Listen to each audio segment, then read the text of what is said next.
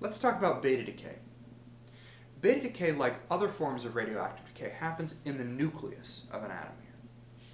And during beta decay, what happens is that one of these neutrons that's hanging out in the nucleus, it turns into a proton. Yeah, believe it or not, that's actually possible. Neutrons and protons can turn into each other under certain circumstances. And so in beta decay, you have a neutron and it turns into a proton. And this process of a neutron turning into a proton makes a new electron for the atom. But it's not just any kind of electron. It's a fast-moving electron that gets shot out of the atom super fast. And we call these fast-moving electrons that are shooting out of the atom, we call them beta particles. And that's what these lines here that I've drawn on this diagram are supposed to represent. This electron is shooting really fast, so we call it a beta particle. Even though it's just an electron, it's an electron that's shooting really fast. Okay. So why would an atom want to do beta decay in the first place?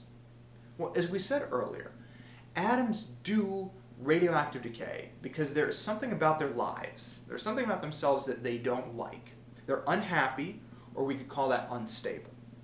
And so for an atom that wants to do beta decay, they have too many neutrons in their nucleus and not enough protons. That's what's making them unhappy.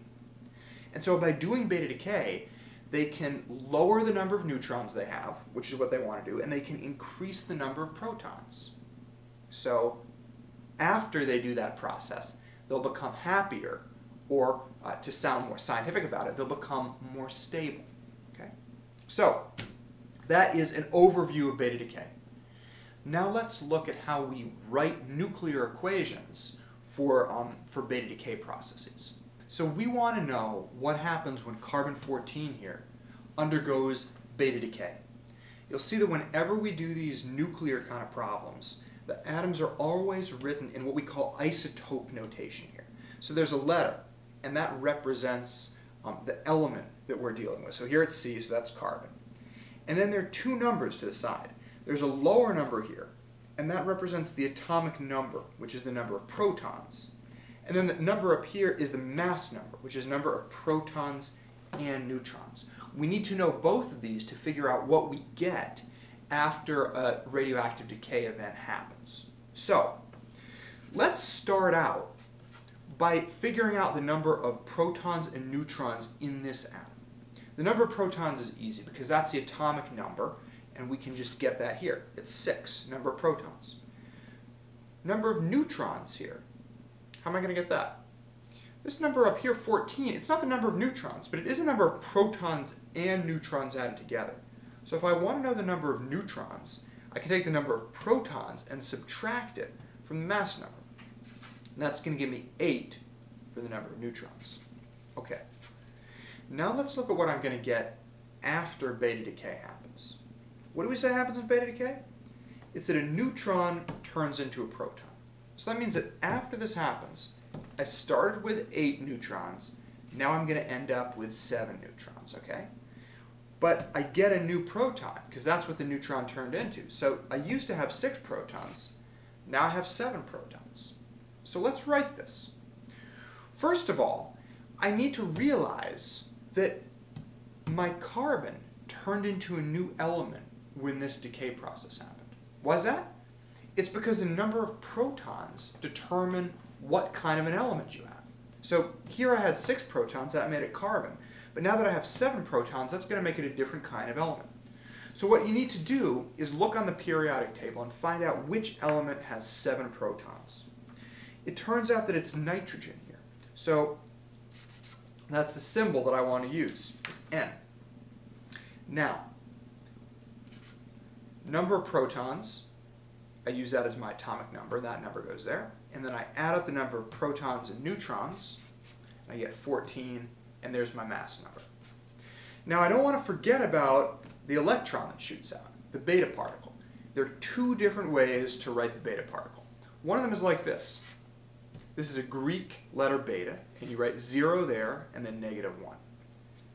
But you can also realize that the beta particle is just another word for an electron. So sometimes people like to write just an e, a lowercase e, -1, 0. And so those are the two ways that you can write the beta particle. Both of them are fine. Check with your teacher or whatever and see how they want you to do it. Okay.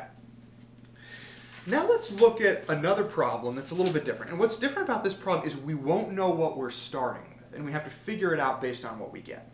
So we have some sort of mystery element that undergoes beta decay, and then what we end up with is an atom of sulfur 32, as well as, since we know it's beta decay, we get a beta particle. So what did we start with? Well, let's look at the number of neutrons and protons in this atom.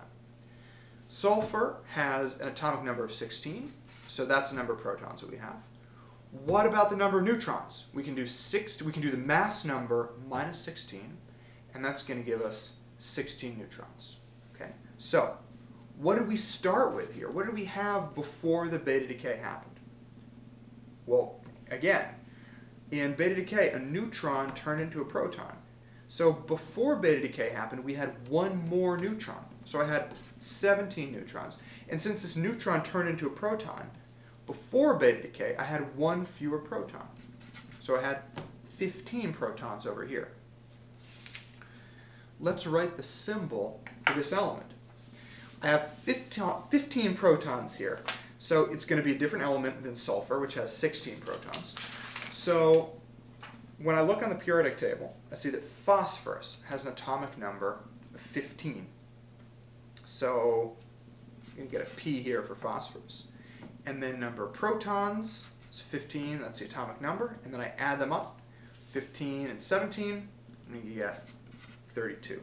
So let's look at what's actually going on here with the changes in atomic number and mass number. So since we're getting one more proton when beta decay happens, my atomic number is increasing by 1. In this example, I went from 15 to 16. But my mass number stays the same. And that's because we have one less neutron, but then it turned into a proton. So I don't have a new number of neutrons and protons together. So the mass number, which is represented by the uppercase letter A, mass number doesn't change. There's a 0 change there, but Z, which stands for the atomic number, goes up 1. Let's use this so that we can solve these problems quicker instead of having to always calculate the number of neutrons and protons in each atom. So I'll do 2 more examples, and we'll use this information here as a sort of shortcut to do the problems faster. I'm going to take iodine 131 and write the beta decay equation for that. I know based on what we've learned that the atomic number is going to increase by 1. So I'm going to go from 53 to 54. But the mass number is going to stay the same. So I'm going to stay with 131. All I need to know now is what symbol I should put here. What element did it change into when it got one more proton? Turns out that it turned into xenon, which has an atomic number of 54. So Xe there. And then to write the complete decay, you also want to include your beta symbol or your electron symbol, whatever your teacher wants you to do. Okay? Let's do one more. That's kind of the reverse approach. We're starting with something, we don't know what it is, and it decays and gives us cobalt, 52, as well as a beta particle. So, before this process started, the atomic number was 1 lower, right? Because during beta decay it increases by 1. So it was 1 lower when that proton was still a neutron. So 26 protons we started out with, but the mass number doesn't change. So we have 52 up here. What is the element that has an atomic number of 26? Turns out that it's iron, Fe. So that's what I started with here. Now this was beta decay. Sometimes people call it beta minus decay. Beta decay has a closely related cousin called positron decay, which is sometimes referred to as beta plus decay. So if you feel good about this beta minus decay stuff, you'll probably want to check out the video on positron decay to keep going.